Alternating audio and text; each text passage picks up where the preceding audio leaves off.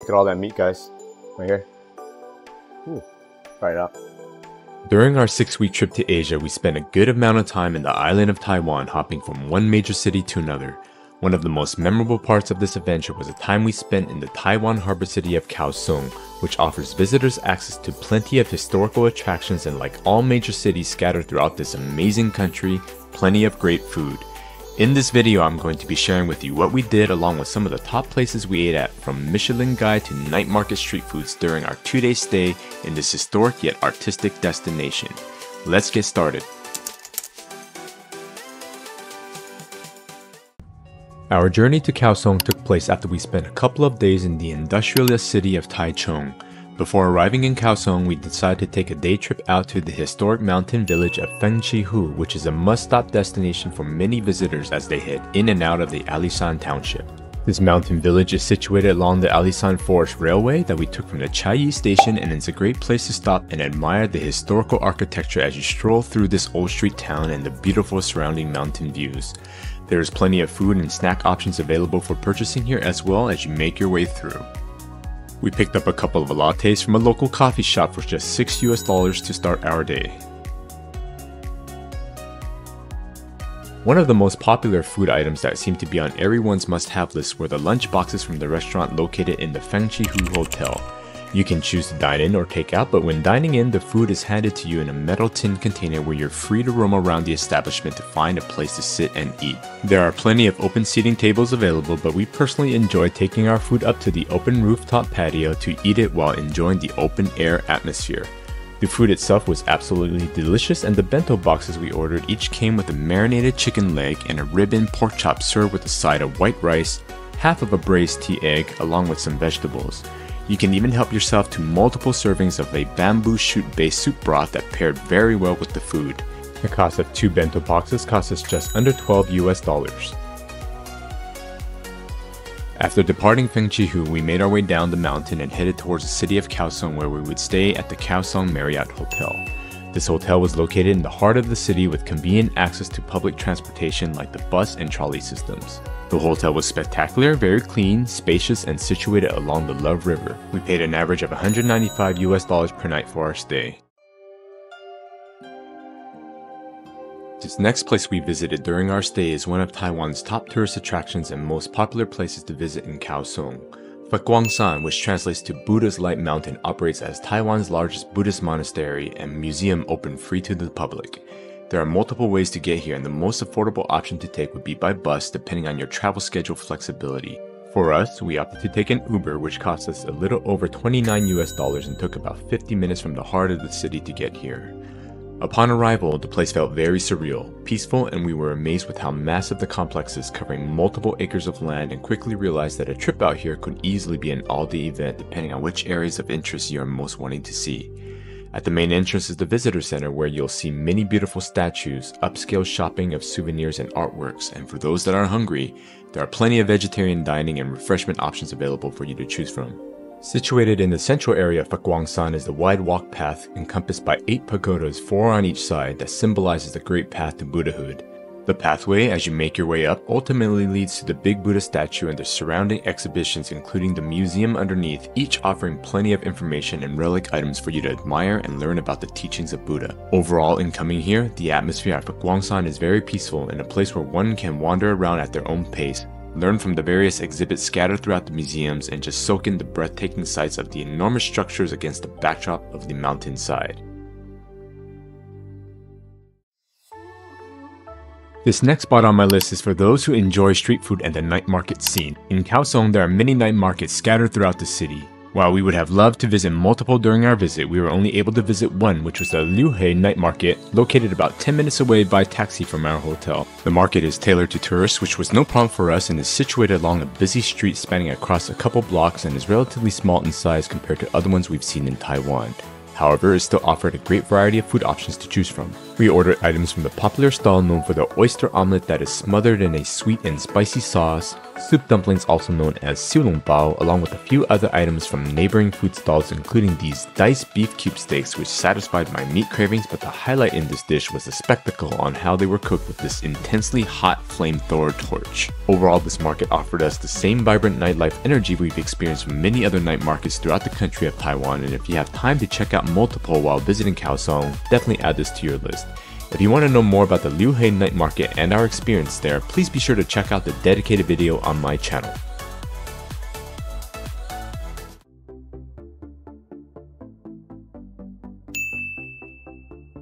Right next to the hotel that we're staying at, the Marriott Hotel, there's actually a Costco. And one of the things I've always wanted to do is visit a Costco at an international location. One of the things we came to straight away as we came into Costco was to look at the rotisserie and see if they sell the famous Costco chickens, which they do. They also have other things amongst the Costco chicken like buffalo wings, and they have giant pork knuckles, and then they sell a whole bunch of other frozen items that you just don't find in the US, and I wish they sold in the US because those things would fly off the shelves. They sell Din Tai Fung pork buns. So somebody has to petition that to Costco to sell those in the States because I think those would do really, really well. Let's go check out more.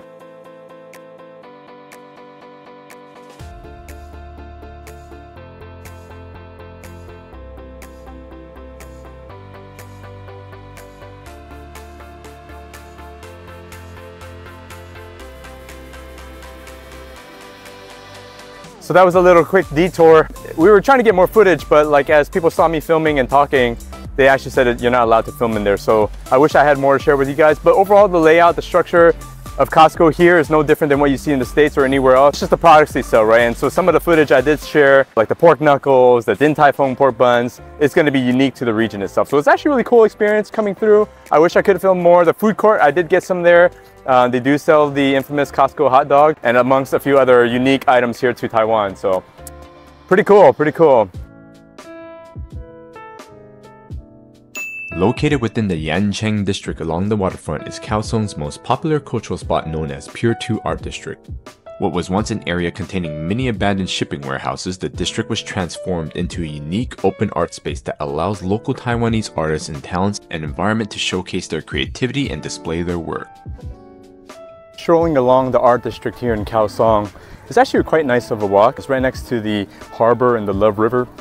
You'll see a lot of artistical structures and statues scattered throughout the different alleys and corners of the district itself. So it's a great place to kind of walk, kill some time, and just kind of admire the artwork that's been produced by a lot of the local Taiwanese artists.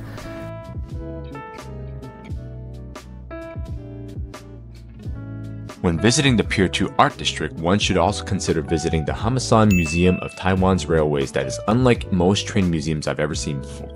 The museum is located within the art district and is a miniature wonderland that contains reconstructed miniature train tracks illustrating the last 100 years of railway development in Taiwan across the country through major cities and small towns.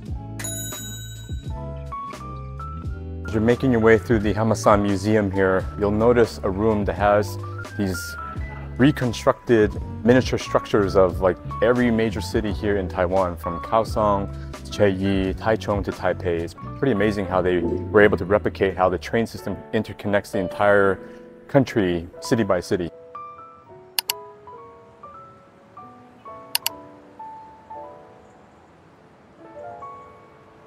Things I realized about the country of Taiwan and many of the major cities, and I've been here a few times in my life. If you've traveled to Asia, like Taiwan and many of the cities actually seems like a mixture of Singapore and Bangkok. The cleanliness of Singapore and the pizzazz of Bangkok. So it's kind of like you get the best of both worlds. And if you've never been here, so far we're really enjoying the trip. We always enjoy coming back here. Obviously on this part of the trip, we've been able to see a lot more cities and traverse the country. So a lot of it's new to us as well, but I'm always impressed with the food. The people are super nice. And it is a little bit, like I said, of Singapore and Bangkok combined. So here we go. Kaohsiung City, everybody. Now, if you've been following me on my food and travel journeys, then it should come to you as no surprise that we love to eat and indulge in culinary delights whenever we're traveling. So we are now making our way to get some dinner. It's early evening here in Kaohsiung, so we're actually craving some seafood. So Kaohsiung is actually a major port city here in Taiwan, so one of the best things to get when you're out here apparently is seafood. So we're going to try it out.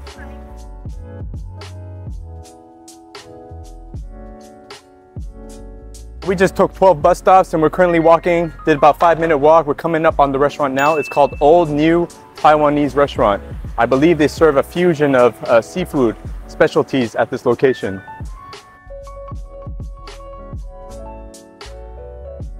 This actual restaurant is actually a no-menu restaurant. So you basically serve what the chef prepares for the day using the freshest ingredients. And what we did is kind of like an omakase set. And so they actually brought us out our first few items, which is, it looks like it's actually a meatball dish, right? And the next one is actually a plate of sashimi. So we're gonna dig in.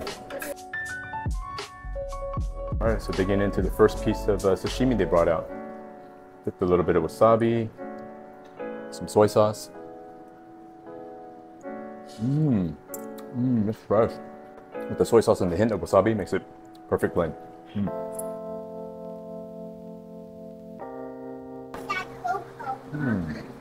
So fresh. Sashimi plate, one of the things I'm really excited to try is this fresh abalone. I don't think I'll be able to eat all of this in one bite, but it's probably meant to be a couple bites, so let's give it a shot.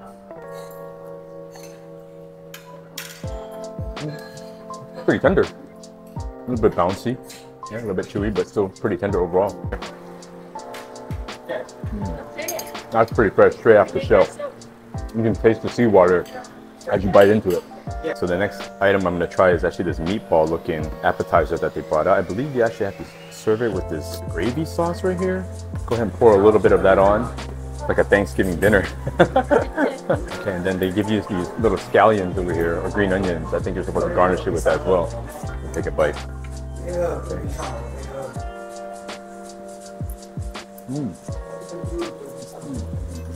Nothing Asian about it. It's just like a typical meatball. The meat is a little bit more for me on the dry side, but it's very flavorful with that sauce and the green onions they put on it.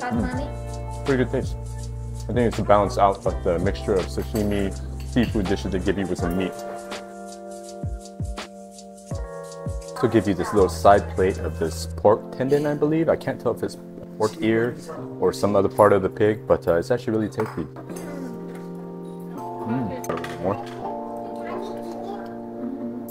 The food experience at this Michelin Guide recommended restaurant felt like a 10-course meal as the servers just kept bringing us food upon foods. Look at all that meat, guys, right here.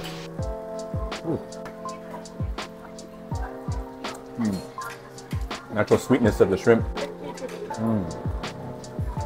And forget about all the head fat right there. All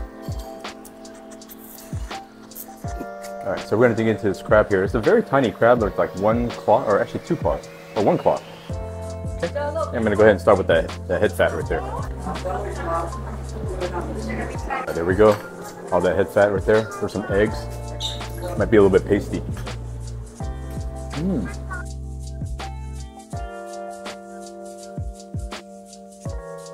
Hey, so we just wrapped up dinner. It was pretty good. I mean, if you enjoy fine dining, Michelin rated restaurants, this is the place to go. For the amount of food that we ordered, all that seafood with some sides of fried rice and soups that they served, it cost us about $100 US or 3,000 Taiwan dollars. I would come back if I'm craving, good quality seafood. As part of this trip, we definitely wanted to try something different, so that was a nice little experience. Great service overall, and highly recommend it if you were to look for that kind of food experience visiting Kaohsiung here. We decided to swing by the famous Dome of Light that is situated at the Kaohsiung MRT transfer station before heading back to our hotel.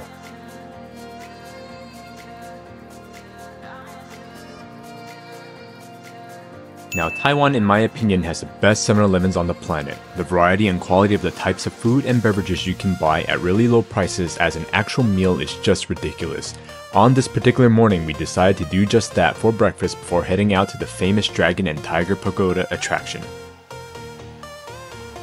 Upon arrival to this must-visit attraction in Kaohsiung, we were disappointed to see that the 2 famous pagodas were under construction. However, we were still allowed to stroll through the pagodas and surrounding areas along the Lotus Lake for viewing. We actually made it out to the Dragon and Tiger Pagoda, but unfortunately, it's quite a bummer. It's actually under renovation. It's behind me right here in the background. As you can see, there's a dragon and a tiger, and they both interconnect. And the idea when visiting this Dragon and Tiger Pagoda is you walk inside the dragon, and the whole point is that you bring in bad luck, bad energy, and you turn that into good fortune by coming out of the tiger's mouth. So I don't know when it's going to be complete, but it looks like it's been under renovation for a while. At the recording of this video, I have been told that the construction isn't expected to be complete until early 2025. So we just left the pagoda, but this whole area, there's actually a boardwalk over a waterway. I'm not sure if this is actually the Love River, but there's other sites to see, some other pagodas, so we're actually going to go check it out as well since we're already here.